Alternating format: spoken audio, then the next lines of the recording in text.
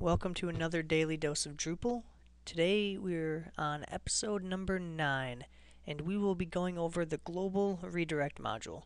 Last time we talked about the redirect module and how that can be helpful for some search engine optimization reasons, and we're also going to today look at the global redirect module and see how that can also help with your website's SEO.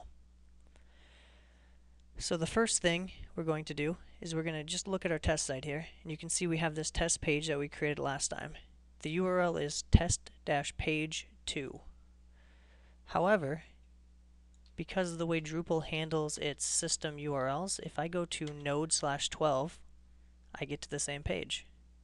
And you can find out the content's node ID if you hover over the edit and you look down here in the bottom corner.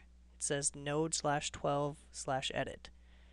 So if I go to node/12/edit, it brings me to the node edit page. But if I just go to node/12, it brings me to the node view page, which is the same, of course, as just test-page2.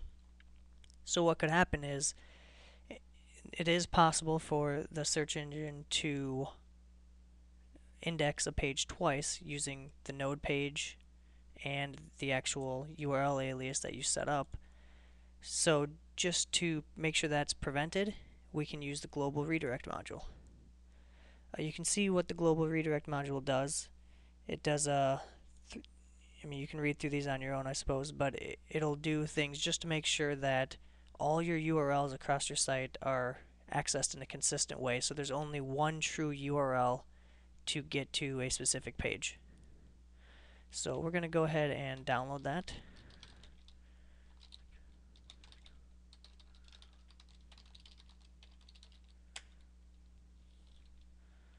And now that it's downloaded, we'll come back here and go to our modules page, and we will scroll down and find the global redirect module, which is right here. You can see that it stops duplicate content is the main goal of global redirect.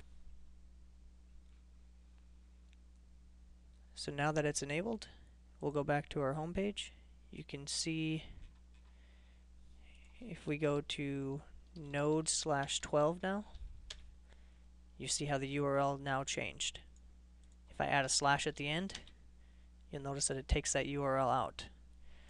So it's a very simple module, and it only does one thing, but it does it very well. It makes sure that there's zero chance that that a search engine is going to find duplicate content on your site, and is going to make sure that URLs are only accessible through one specific unique URL rather than through multiple URLs, which is what comes default with a new Drupal installation.